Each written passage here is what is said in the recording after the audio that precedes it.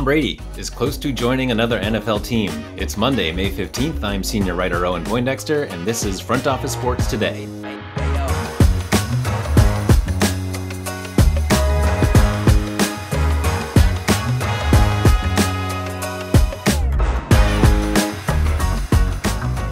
Tom Brady is in talks to buy a stake in the Las Vegas Raiders, according to the Wall Street Journal. Brady already owns a stake in the Las Vegas Aces, who, like the Raiders, are owned by Mark Davis. We'll probably know more about this soon. For now, I have questions. 1. Does this impact his broadcasting deal with Fox? As you'll recall, Brady, who has never called a game before, signed a 10-year, $375 million deal with Fox to be their lead analyst. That's more than he made in salary for his entire playing career. I don't know of a situation in which a broadcaster also owned a piece of a team. It's not ideal for conflict of interest reasons, but I also doubt anyone who will actually care enough to try and throw a wrench in things. I'm guessing the league is very happy to have him in the broadcast booth and would also be happy to have him as an owner. Fox has said they are okay with this, according to ESPN. All that said, Andrew Marchand wrote a column for the New York Post earlier this month saying that he's talked to people close to Brady, and he's saying there is a 51% chance that he backs out of his Fox deal. I'd be surprised, but we shall see. Question 2. Does he want to shape the future of this franchise or just be part of the club? Teams typically have at least a few owners who like being part of that exclusive group. They like how that team's stake basically only goes up in value, and they probably like it for tax purposes too, but they don't feel the need to weigh in on personnel moves. Then there are owners like Derek Jeter in his stint with the Miami Marlins, who own a minority stake but have a guiding role in the franchise. Those are very different paths. One is fairly anonymous, the other is the next big piece of Brady's legacy. For now, the reporting is that he would be a passive owner, which keeps him in line with conflict of interest rules, not because of how he would call games, but because he would have a stake in media rights negotiations, and if he's an active owner, then that puts him on both sides of the negotiating table. For now, he's staying passive, but it puts him a small step away from team management if at some point he decides he wants the more active role. And question 3, is there any chance this would lead to Brady getting back on the field? He was reportedly in talks with the Miami Dolphins at some point about being a player owner, which led to the Dolphins getting fined for tampering because he was still under contract with the Tampa Bay Buccaneers. He's 45, he has to quit at some point, but for me, he has to go a full year without playing for me to believe he's totally done. Looking elsewhere, last year, in a Major League Soccer game between the Colorado Rapids and Los Angeles Galaxy, Rapids player Max Alvis substituted in the 63rd minute. He committed a penalty and received a yellow card 2 minutes later. Now, allegations are coming out that he did that on purpose because he was paid $12,000 by gamblers to take a penalty, and maybe not just in that one instance. Alvis has been suspended while MLS looks into this. Alvis was playing in Brazil before coming to the Rapids, and he is the one player outside of Brazil so far implicated in investigations by the state of Goiás, which accuses 16 people of manipulating results of 13 games this year and last year. Brazil launched its own investigation into all of this last week. And all of that comes on the heels of Alejandro Bursaco receiving his sentence on Friday for charges around bribing soccer officials. Bursaco pled guilty and cooperated with prosecutors, and he got off with time served. But it came as a handy reminder of what he alleged, which includes the following. He bribed people at FIFA for marketing rights to the World Cup, Copa America, and other tournaments. He bribed the head of CONMEBOL, who was arrested in 2015 on corruption charges. CONMEBOL is essentially the FIFA of South America. He also said that Qatar bribed FIFA to become the host of the 2022 World Cup. He's far from the only person saying that. He also testified at the trial of former 21st Century Fox executives Hernan Lopez and Carlos Martinez, who are accused of handing out bribes in exchange for broadcasting rights. Lopez was convicted, but Martinez was acquitted. Soccer has a corruption problem. Some of the worst actors have been weeded out, but clearly they weren't the only ones. Step 1 to dealing with it is for FIFA to throw its weight behind fixing it, starting with itself. I'm not holding my breath on that one. Up next, I spoke to CBSSports.com writer Barrett Sallee. We discussed the Deion Sanders phenomenon, the impact he's having at Colorado, the massive roster turnover he's overseen there, and what effect that could have on the college football landscape. We'll have that conversation right after this.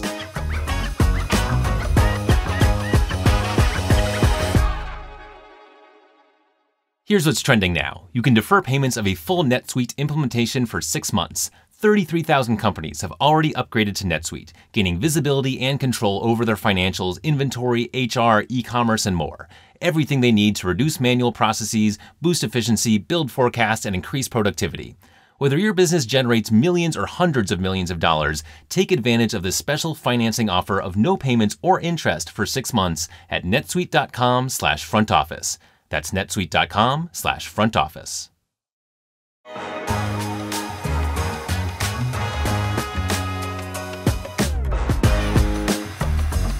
All right, there is a ton happening in the world of college sports. Here to help us understand is Barrett Sallee, CBSSports.com writer, analyst at CBS Sports HQ, and Sirius XM host. Welcome, Barrett. Thanks for having me. Yeah, lots going on in our world of college sports, even though it isn't football season. So lots to talk about, though. Let's start with Deion Sanders in Colorado. I want to start at the very beginning, just for people who are still kind of like, probably know that he's coaching Colorado, but don't really know why everyone's talking about it. So to start, why was it a big deal when Deion Sanders signed on to coach Colorado, who finished 1-11 last year? I think certainly star power was the biggest reason. You know, you look at Deion Sanders and you immediately think, oh, primetime, the guy who played both basketball, football, and baseball in the same day, the guy who high-stepped his way into the end zone and all that stuff. He is such a big personality that I think, that sort of jumps off the page. And then you look and see what his coaching career, has been. At Jackson State for a couple years, he turned that program into an FCS monster. He had the camps back in the day, the Deion Sanders School. He was actually pursuing some other jobs when they were open, like his alma mater, Florida State, Arkansas, before they hired Sam Pittman. So I think all of that combined, you kind of look at it and you're like, oh, that's different. That's very different, but there's a lot to be excited about. So my first reaction when it was Colorado was, okay, yeah, Deion was going to get hired somewhere after his success at Jackson State. Why Colorado? And it jumps to, okay, Pac-12, it's going to be easier in terms of making the playoff once USC and UCLA leave. And he's going to have players gravitate towards him. So I get it. And if Colorado wants to be unique, that's a way to do it. And if they want visibility, that's a way to do it. So I'm okay with it. And I thought that at the time, Colorado did a great job trying to figure out what its identity is going to be moving forward. And we'll see if it actually works. It's a high risk, high reward situation. But if you're Colorado, you take that risk to potentially get that reward and become, a team that is a football power like it was back in the early 90s. Yeah, and I mentioned they weren't so hot last year, but what's the risk for them, given that they're coming off a pretty lousy season? There's not much. There's not much. I guess the one thing would be, okay, does he really understand these transfer portal rules, and could he get that program in trouble? And the answer is probably no, because he's doing basically what everybody else is doing. So I think the risk is that on the field, maybe he's not a good coach at the Power 5 level. And when they have to make a decision, if he doesn't work out, he leaves them with a very talented roster that hasn't been coached up very well. It's a pretty good place to be. If it doesn't work out and you still have a pretty talented roster, you're still set up. So the downside to me, I don't think there's really a downside, or at least a big downside. I think the ceiling just got so much bigger, and like you said, 1-11. I mean, there's really nowhere else to go. You're not gonna. If you go 0-12 at Colorado, is that really any different than 1-11? No, not really. So, I think it's very minimal risk in terms of where Colorado was. But if you're going to talk about what risk it is, it's that maybe he just doesn't understand how to coach in Power 5 football. Speaking of the roster, he cleaned house when he got in. How normal or not normal is that for a new coach entering a program? In this day and age, I think it's going to be more normal. I think for Deion, it was so interesting because he flat out said what he was going to do in his first team meeting. He said, some of you guys aren't going to be here. You're not going to want to play for me, and I'm going to cut you. And luckily for Deion, the NCAA in this new era, basically allows coaches to cut players in their first year. So you have the ability to make a massive roster overhaul like he did. I wasn't surprised that we saw all of this movement. I think one thing that really hurt him, which maybe was he didn't understand, was that, okay, yeah, all these guys leave, but he thought there would be more of an attraction to him and the roster could be built very quickly. I think what the problem became is that all these kids that entered the transfer portal from other schools started hearing things like, oh, Alabama wants to talk to me. Oh, UCLA wants to talk to me. Oh, all these other teams kind of jumped in. And so, yeah, maybe they were considering Colorado because we all know tampering happens. It's illegal, but it happens everywhere. But maybe they were destined for Colorado. But then once they actually entered the portal, they heard all these different things from different coaches around them, and maybe Colorado wasn't so attractive. So I fully expected this to happen in terms of the roster overhaul. He wants people to he wants a specific group of people. He wants a specific type of player. And I think the NCAA, obviously, with its new rules, allows that for first-year coaches. But I think, and not just Deion, I think a lot of coaches around the country, and I've talked to many of them, they didn't necessarily know how these portal windows would work out, the logistics, the amount of players who were in there, how they enter and how they leave, when they leave, things like that. And so I think in retrospect, I don't think Deion did that right. And a lot of coaches didn't do it right. I don't think Nick Saban did it right because I don't think that he realized that there were going to be so few players in the spring window. So I think that's the one thing that really Deion didn't have control over. And I think that is a problem. It's not necessarily a huge problem because he's still got some dudes, but it's going to be hard for him to develop that depth, knowing that really in the portal now, or people that are in the portal now, since the window is closed, they're just kind of average to below average players. Yeah, and one of those dudes that he has is his son, Shedeur. I always get... I feel like you're always running a risk in a situation where you have someone where it's very hard to fire them, maybe even very hard to bench them, because it's not just a coach-player relationship; it's a father-son relationship. Am I overreacting to this? I mean, is this going to be fine because Shedeur is that good, and of course they want him to be his QB, and or is there a volatile situation here? Well, I think first things first, they don't have anybody else. So, but yeah, I mean, Shedeur is a really good player. So the likeliness of him being that bad is not very likely.